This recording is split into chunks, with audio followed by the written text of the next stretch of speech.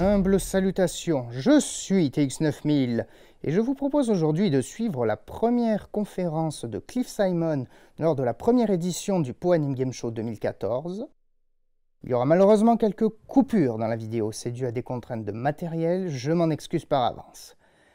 En attendant, je vous souhaite un très bon visionnage et je vous retrouve juste après la conférence.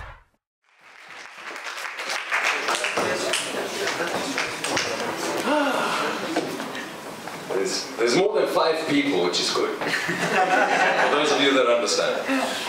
Je suis censée traduire ça? Tu m'as compris? My bodyguards. So, who doesn't speak English? Qui ne parle pas anglais ici? Ah, okay. So we have 2 translators.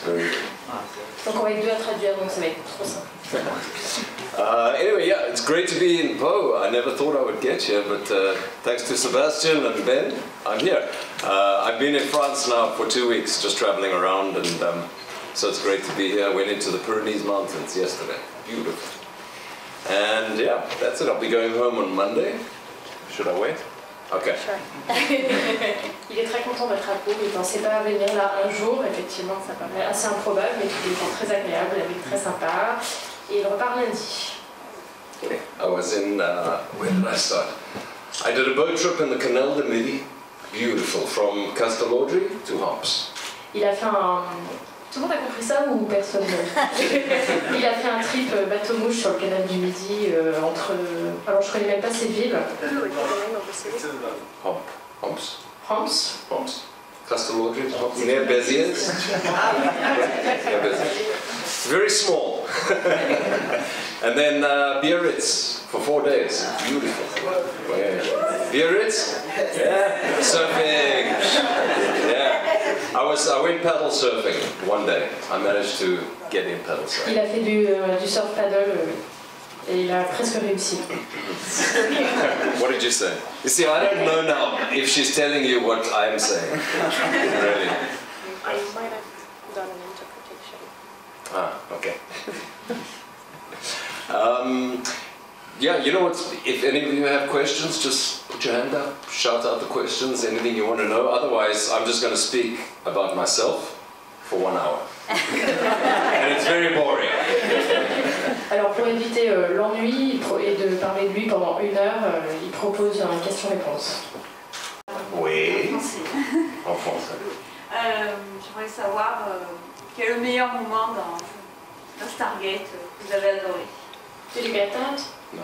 What is the best moment that you had during Stargate? There was a lot, but Beaucoup. the best was when I was torturing O'Neill. You know, very good. I like that. It was very good. But the whole of the show, there were so many. It was a very, very good show to work on. The people, the cast and the crew were so nice, very welcoming every time I went back to Vancouver, and we had a lot of laughs. Alors il dit qu'un des meilleurs c'est quand il va torturer Oni. Voilà. Et que, hormis ça, il y a eu beaucoup de très bons moments avec les membres, enfin les acteurs, mais aussi toute l'équipe technique, et qu'en général ils rigolent beaucoup sur les tournages. And well, you all know. Have you met Chris Judge? Any of you took? Yes. You know, 2 years ago. 2 years ago, Toulouse. Yes. Very naughty man. Très méchant. No, he is like the comedian on set. He makes all the jokes and the tricks on people, and especially for people like me who is guest starring on the show. So you come back and he has all the tricks. So he keeps it very light. Donc en fait il passe sa vie à faire le comédien, il fait des blagues tout le temps aux gens, il le fait beaucoup et visiblement il le taquine régulièrement. Right. Sometimes you're on set for 16 hours a day, you know, that gets very like, oh, you want to kill everyone, and then Chris will fart.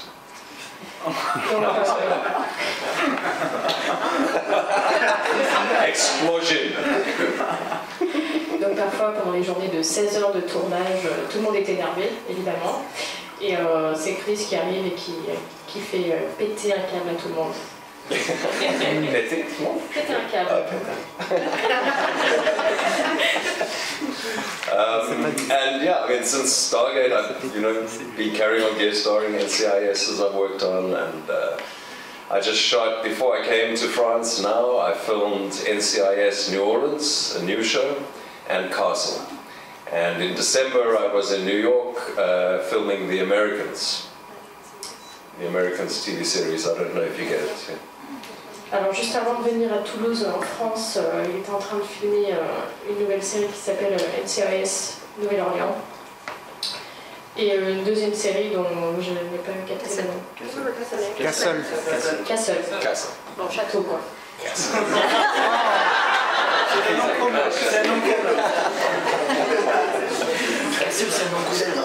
Excusez-moi, moi j'avais une question. Oui. C'est en tant qu'acteur, est-ce que c'est plus jouissif de faire le méchant, quitte à être tête à claque, que de faire un gentil qui est coincé par derrière?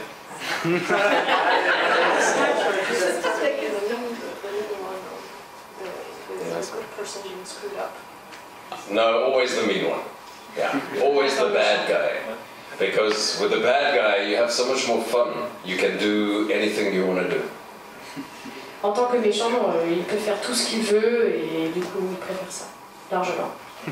And when you play the bad guy, like I do in all the shows, like in NCIS and Castle, they're always looking for you. The whole episode, they look for you, and then they find you, and then they kill you. So it's easy. Il trouve que c'est facile parce que quand on joue le méchant, comme c'est son cas tout le temps, dans tous ses shows, il est un peu le centre d'attention de tout le monde. On le cherche dans tout l'épisode, on le trouve et finalement on le tue. I've been writing a book which is finished now. It's called Under the Cover of Darkness. It's about my year in Paris. I was at the Moulin Rouge.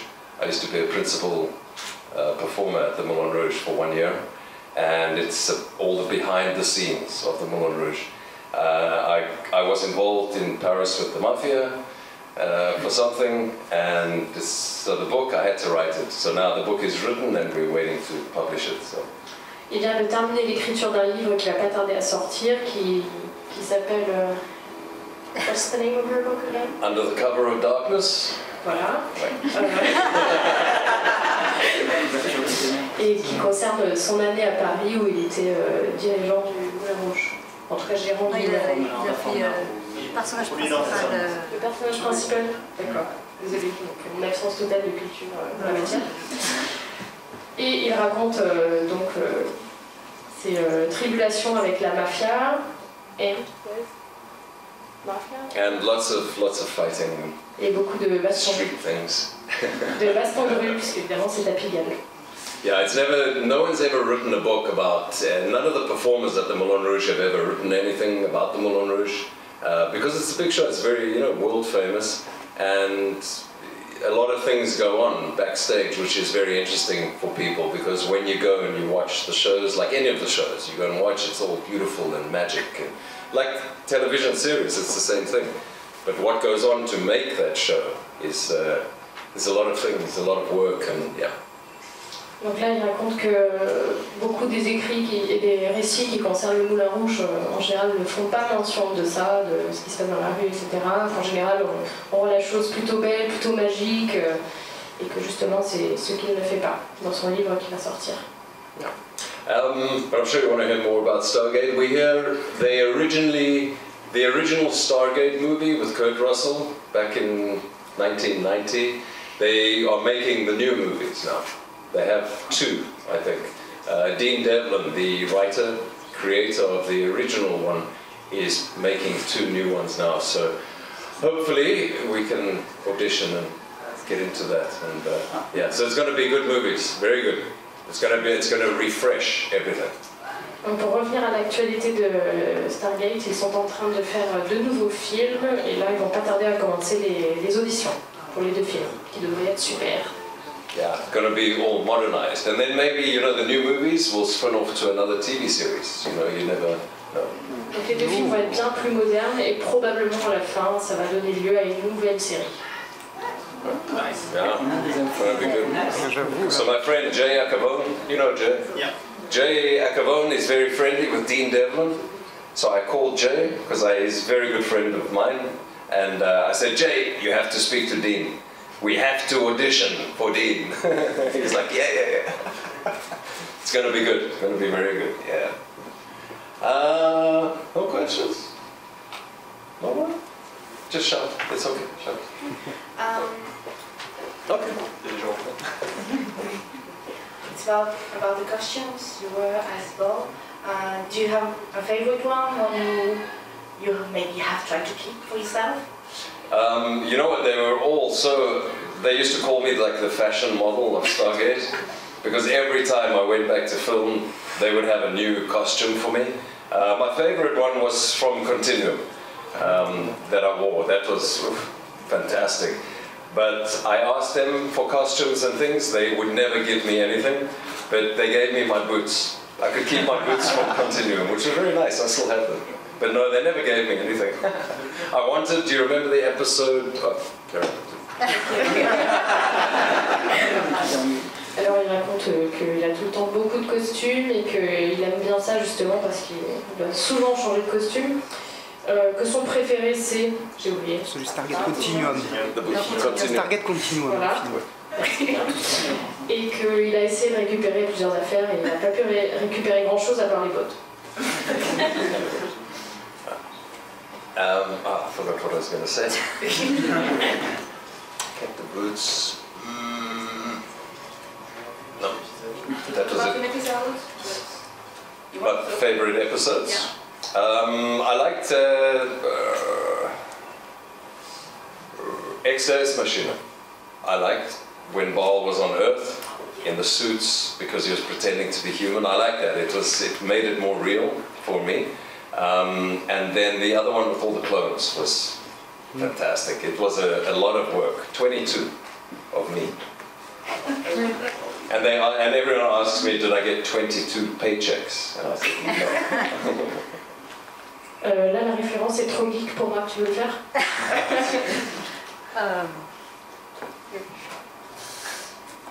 En fait, ses deux épisodes préférés, c'est quand il était sur Terre, parce qu'il devait prétendre être humain. Et du coup, il avait bien aimé, parce que c'est lui, quoi, voilà. Et puis le deuxième, c'était quand il y avait 22 clones, il me semble, ça, 22 clones, et voilà. Être 22 fois partout, c'est aussi bien, je pense que tout le monde veut le faire aussi, hein. Donc, voilà. Okay. My favorite of all time was Continuum. To shoot the movie was great because that was like a very big episode, and they spent a lot of money on that episode. And of course, I get to die again and again and again. The Continuum for me was great because the character, it kind of brought the character to the end, but he's not dead, you know, so he can always come back as the host. Alors il dit qu'il a adoré le Continuum, c'est ça? Stargate Continuum. Voilà, parce que bon, il n'arrête pas de mourir et de mourir et de revenir et de mourir. Et voilà. You didn't watch Continuum, huh? No.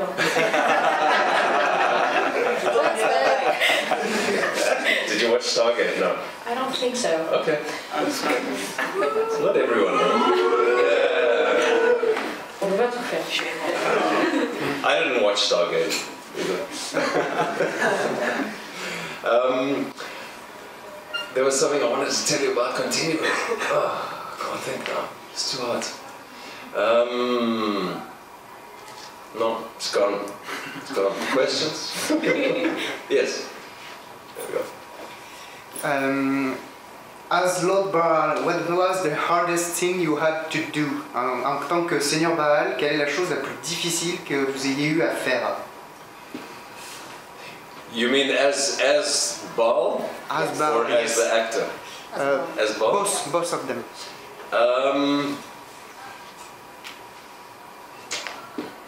It was always to try and beat SG1. And because they're the good guys, I could never beat them, so it's very frustrating. They understand. And as actor, what was the hardest performance you had to do? The episodes where I filmed with the clones, because it was just me. We filmed the one day. We start filming at 9 a.m. and we finish at 4 a.m. the next morning. And when we film, I'll show you. So I'll show. So they filmed l'épisode avec les clones qui était pour lui le plus difficile à réaliser parce qu'il était tout seul toute la journée. So the camera is controlled by a computer and it's on tracks, so it does exactly the same thing every single time. So I have to stand here, they film, action, cut, then I go here. Same thing, action, cut. Action, cut. Action, and so every clone, I try to make him a little bit different, you know, one standing like this, another one standing like this, another one standing like this. Crazy, but yeah, it takes hours, but very difficult. And the one scene I came and put my hand on my shoulder, I went like this, that was my idea. And then the director said to me, Cliff, it's going to cost like $35,000 to do that one shot. So I had to get it right in one take, you know. And it was good, it worked, because you have to be very careful with green screen, so you don't go through the body or above the body. So very technical, but yeah, very challenging and very good for me. The result was very awesome. Thank you.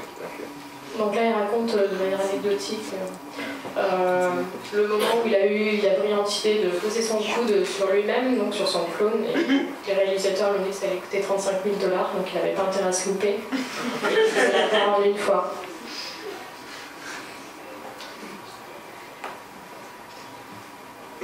Quel est le meilleur rôle que vous avez joué? What is the best role that you had? In general, Yes.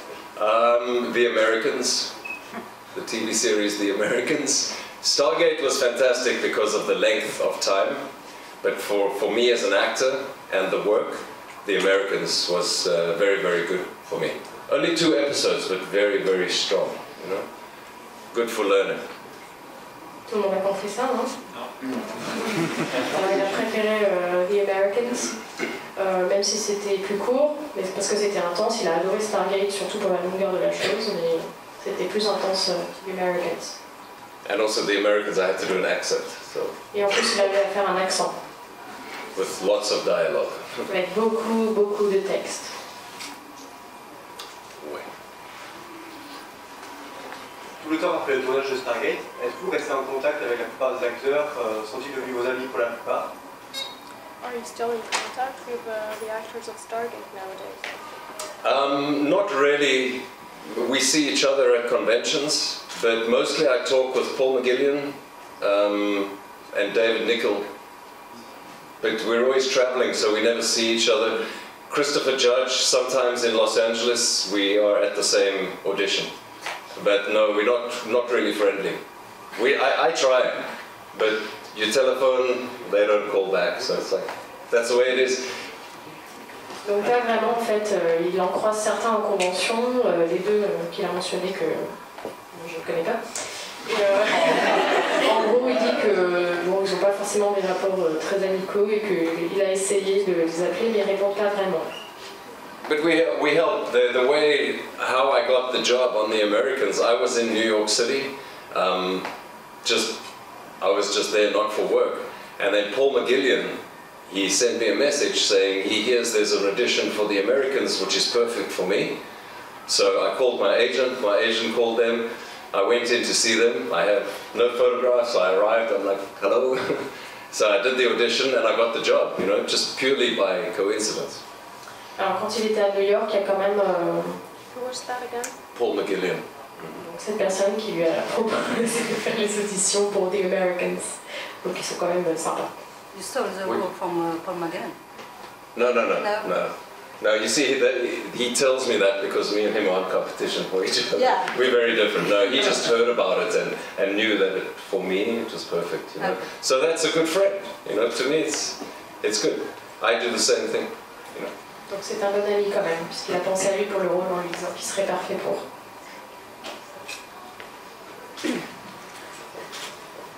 Sur Stargate, entre acteurs, est-ce qu'il y avait genre la team goa'uld et la team SG1? Est-ce que vous faisiez des blagues, des chamailleries ou ce genre de choses?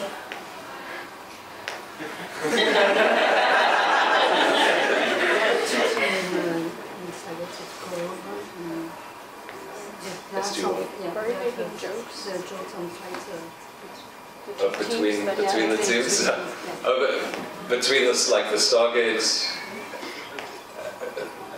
me and the Stargate SG1 jokes, or Stargate Atlantis and Stargate SG1. Yes, you and for me and them. And goa'uld and SG1. Ah yes, always jokes, always. With the one, this will take time. You will have to.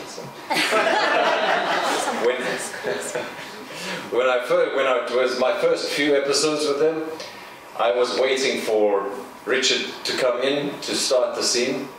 So it was action, and I'm waiting and waiting, and Richard doesn't come. And the camera's on, and just waiting and waiting and waiting, and then the next minute the director jumps in front and he starts to read the dialogue for me that Richard is supposed to say. And I just burst out laughing because Richard was playing a joke on me. He just didn't come to the scene. He was hiding. Alors, pendant les premiers épisodes, j'ai oublié le nom, désolé. Richard. Donc Richard était censé arriver, puisque lui il était déjà en train de filmer, il devait arriver pour lui donner la réplique, et puis il n'arrivait pas, et donc il a commencé à partir en fou rire, et l'autre a fini par arriver et dire le texte, mais pas vraiment devant la caméra. C'est ça? And in the scene where Amanda punched me, you remember she punched me? Yeah. That scene, what happened when I was on the floor, Tilk was behind me, and he pulled out a tissue, like this, for me. And I saw it and I started laughing, and I thought it was fantastic.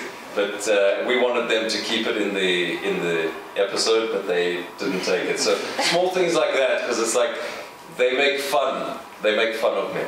That's what they do. Donc il se moque beaucoup de lui, puis il raconte une autre anecdote qu'elle va vous raconter, parce que moi j'ai pas vu l'épisode. En fait, c'est l'épisode où Amanda lui donne un coup de poing, et puis en fait il tombe par terre, il y a Chris qui est derrière, et il sort un mouchoir blanc pour dire... Alors en fait c'était pour lui, t'as rendu là, enfin... Voilà, c'est fini pour toi. Est-ce que tu vas venger? Do you revenge from Amanda? Or take... Revenge? Yeah. No, I said I still love you. It's okay. I'm strong. I can take it. J'avais une question encore. Dans certains endroits, notamment aux États-Unis, ils font des grandeurs nature de Stargate qui représentent et refont des batailles entre goa'uld et SG1. Est-ce que ça vous fait quelque chose d'être un peu à l'origine de ça? So in the United States, people describe it to you and play like role play, role play, what is role play? So I was touched by that. Oui, yeah, it's all over the world. The conventions we go to everywhere, people come a lot of times dressed as me with the goatee, and there is one couple who in the United States who come to all the conventions, like in Chicago and Los Angeles, and I met them 8 years ago, and they had a little baby, not for me. That little baby, and now the little baby is 8 years old, and every year when I've seen them, watching the baby grow up, now he's at an age they put him in ball costumes and they paint a goatee, and he knows me from when he's known me all his life. It's crazy, it's crazy. But he comes dressed like me and he's 8 years old, it's crazy. Alors il est en train de raconter qu'effectivement en convention il y a toujours des fans qui viennent déguisés comme lui avec la petite barbiche comme ça, et qu'il y a 8 ans il a rencontré un couple qui se déguisait tout le temps comme lui, et ils ont eu un bébé en fait, et chaque année, chaque fois qu'ils les voyaient, le couple et le bébé étaient déguisés comme lui avec le dessin de la petite barbiche, et que du coup ce qui est très touchant et très drôle, c'est que le bébé chaque année il le voit grandir, aujourd'hui il a 8 ans, et il dit voilà ce bébé il m'a connu toute sa vie. Yeah, it's very funny. Anyone? No? Yes? Avez-vous déjà vu des épisodes de Stargate en version française? Et si oui, que pensez-vous de votre doubleur français? Have you ever watched the French version of Stargate? And do you like your French voice? You think that? Yes, I have actually, because actually at one of Ben's shows I met the voiceover actor who does my voice in French. Very, I forgot his name. Wait, very nice guy, and so for many years he was doing my voice, you know, and he came to me and he's like, thank you so much, because he had all this work, you know. But I listened to it. For me, his voice is good, but it wasn't, for me, didn't fit my ear, you know, too well. It sounded too small, like Ball is like, Ball. Alors il a rencontré son doubleur, il l'apprécie beaucoup, il lui dit souvent merci pour ce qu'il fait, etc. Après il aime bien ce qu'il fait, mais il a un peu du mal quand même à voir son image qui ne colle pas tout à fait avec la voix française pour lui, puisqu'il imagine ce personnage beaucoup plus agressif. It's very funny, when I was in South Africa, I was on a show for 7 years, and I heard my voice in Italian and in Spanish. It was very, very funny. My voice in Spanish sounded like I was a little policeman, you know? It was just, for me, it was crazy, it was very funny. Quand il était en Afrique du Sud, il a eu l'occasion d'entendre sa voix en italien et en espagnol, et il trouvait ça très drôle parce qu'il pensait que sa voix espagnole était celle d'un petit policier rageux. The flicks. You know what a flick is? Yeah? Yeah. I call them flicks in my book. I call the French policeman flicks. It's not a good word. Without S. Yes. F-L-I-C. Yes. Yeah. Yeah, we know. The flicks.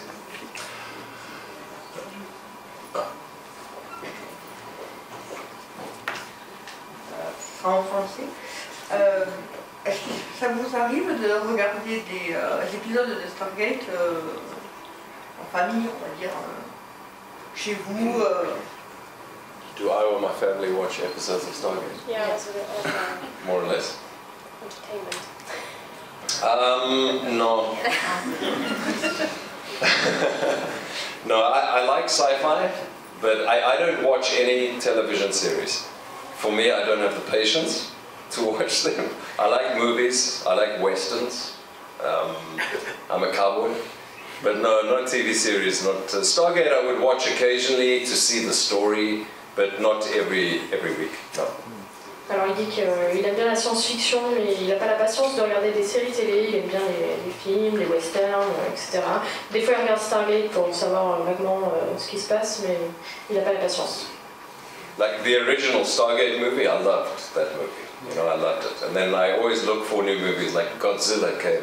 And I was all like, yeah, Godzilla, let's watch it. But I hated it.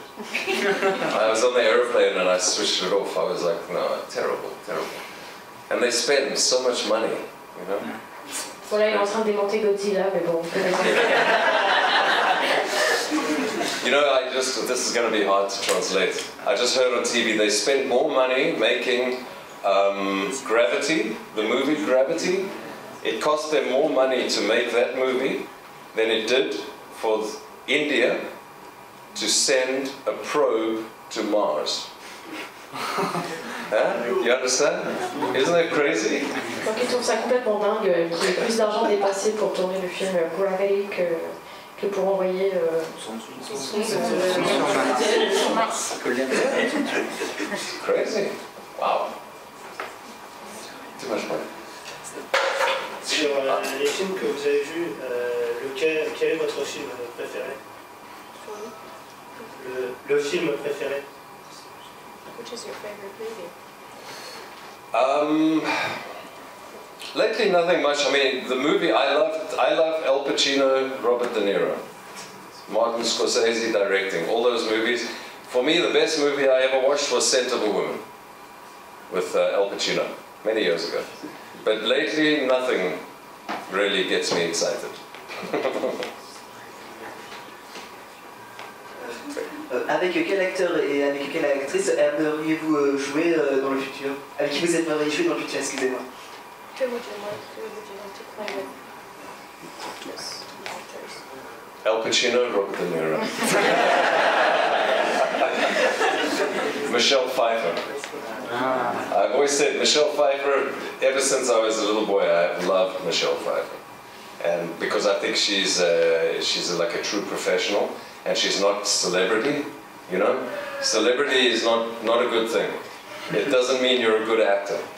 Alors il dit que depuis toujours il veut jouer avec Michelle Pfeiffer qui est très professionnelle et qu'il admire beaucoup et elle n'est pas très people et il est en train de descendre le côté people qui n'est pas équivalent au talent d'acteur. Yeah. Anthony Hopkins, yeah, guys like that. Very good. Artists.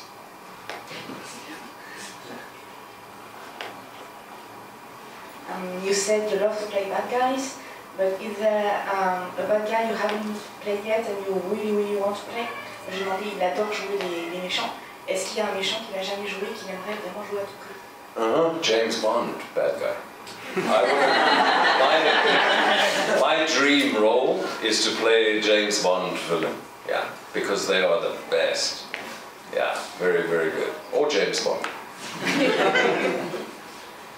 Bon, ça c'était facile, il veut faire le méchant dans James Bond, n'importe lequel, parce que c'est les meilleurs. And for those of you who don't know, I am from South Africa, originally. Pour ceux qui ne le savent pas déjà, il est d'origine sud-africaine. That's all. Just for those who don't know. If you're wondering, this isn't an accent from New York. Donc c'est pas l'accent new-yorkais.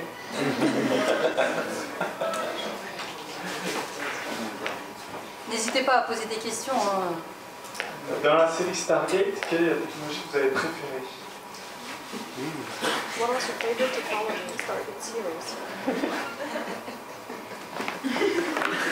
My hand device. Yeah. Because it could do anything. The hand device. Very, very good. Very difficult to work with.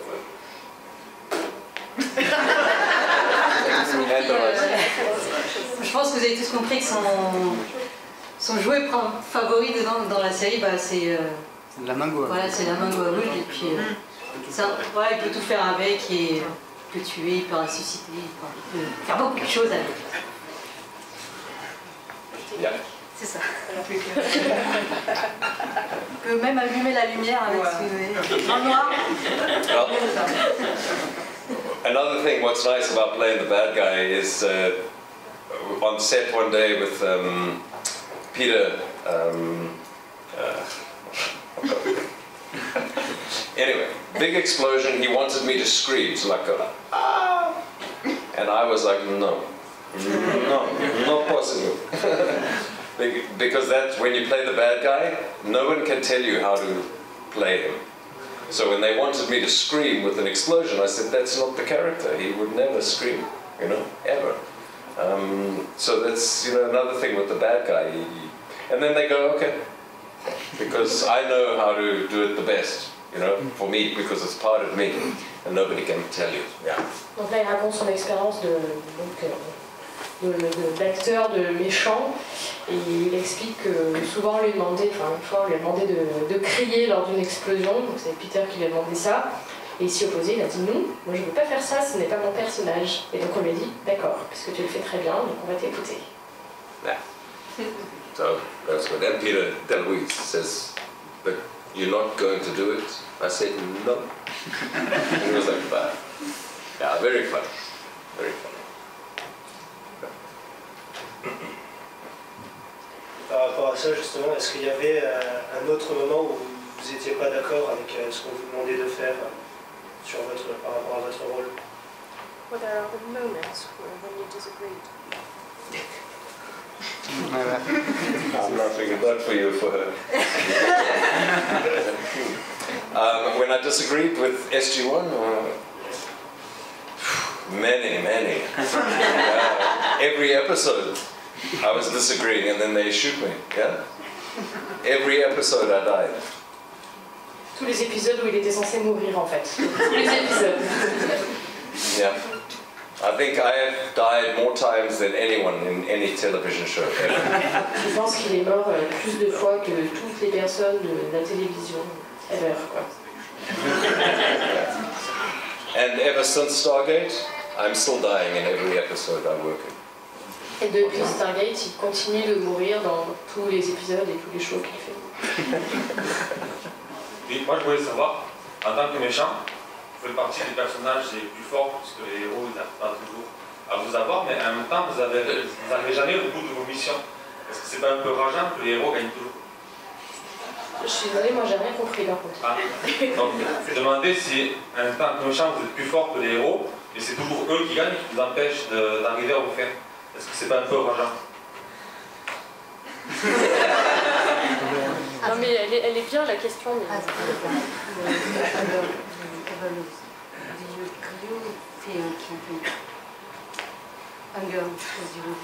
Oh, because they're always beating you, kind of thing. We. But how do I say it? It's like it makes the bad guy better when the good guy kills him. It makes him stronger, and it makes the whole episode better. If you can understand that. You understand? How to say that? I do. Can you repeat again? It makes the bad guy better. Ça rend le méchant mieux, quoi. Because he's so bad that they have to kill him. Il est tellement méchant qu'on est obligé de le tuer. Yeah. If he didn't mean anything, they would be like, it doesn't matter. Au moins ça lui donne du sens. S'il n'avait aucun sens, yeah.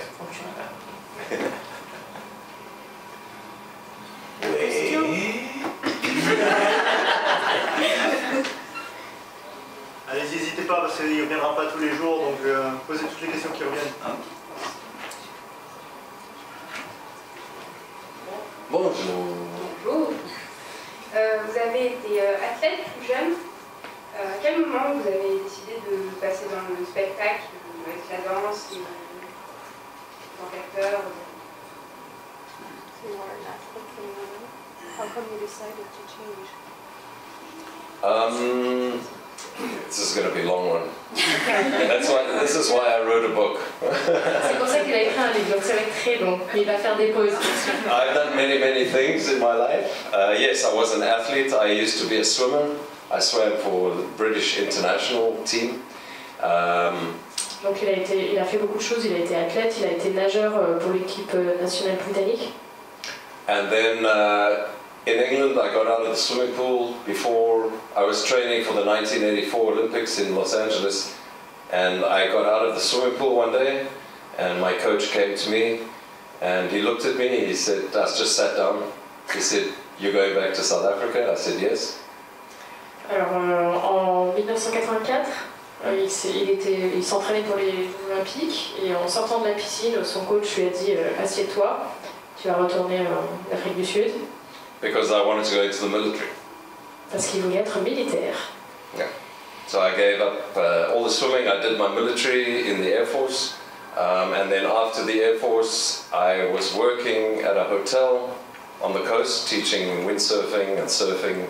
And there were some people rehearsing a dance show, and they wanted an acrobat, and I used to do gymnastics. Alors il y a trois choses en même temps. So you went back to the military? So after the military, I was. Donc après l'armée, il était dans l'armée de l'air. Après ça, after that. And then there was a dance. People were Après rehearsing. il a fait de la danse. Il a croisé des gens en train de répéter pour une danse. And they needed an acrobat. Et ils avaient besoin d'un acrobate. So they asked me, because they knew me, come and audition. And so I went. Donc il est allé pour faire une audition. And then 2 weeks later, I was in my first show.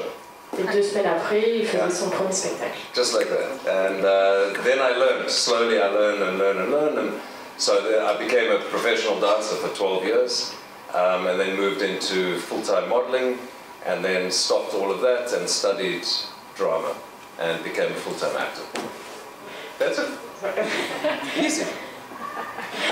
Donc il est devenu danseur, mais en gros il a appris après ça. Il a mis un certain temps, il a été danseur professionnel pendant 12 ans, puis il a bifurqué vers le mannequinat. And after that, after modeling, I studied drama to become an actor. Et il a bifurqué vers donc, le théâtre pour devenir acteur. It was kind of a natural progression. Une progression toute naturelle, bien sûr. What wasn't natural was coming from the Air Force and going to be a dancer. Ce qui n'est pas naturel, c'est de venir de l'armée pour devenir danseur.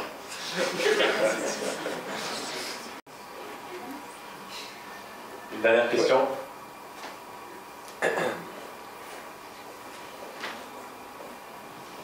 Qu'est-ce que ça vous a fait quand la série s'est terminée? how did you react when the series was over? Oh, thank God.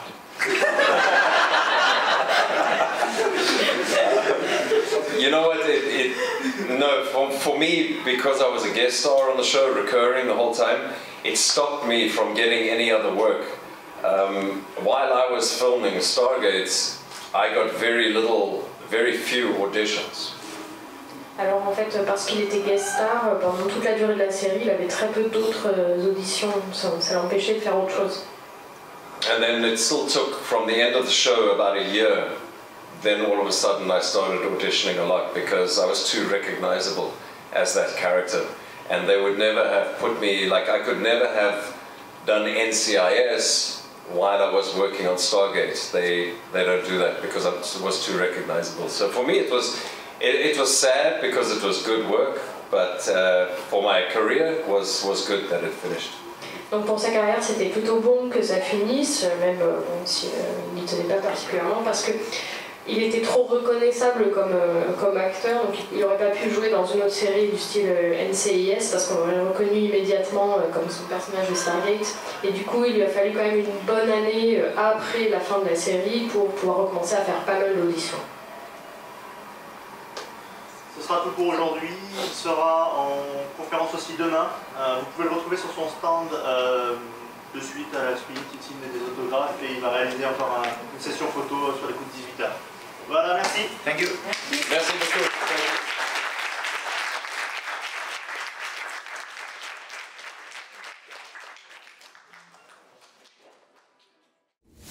Cette conférence est maintenant terminée. Je vous remercie de l'avoir visionnée dans son intégralité.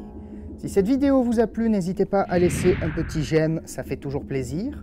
Vous pouvez également la partager sur Facebook, mais également sur Twitter. Je vous propose également de vous abonner si vous souhaitez suivre mes aventures. À très bientôt et merci. Humble salutations, c'était TX9000.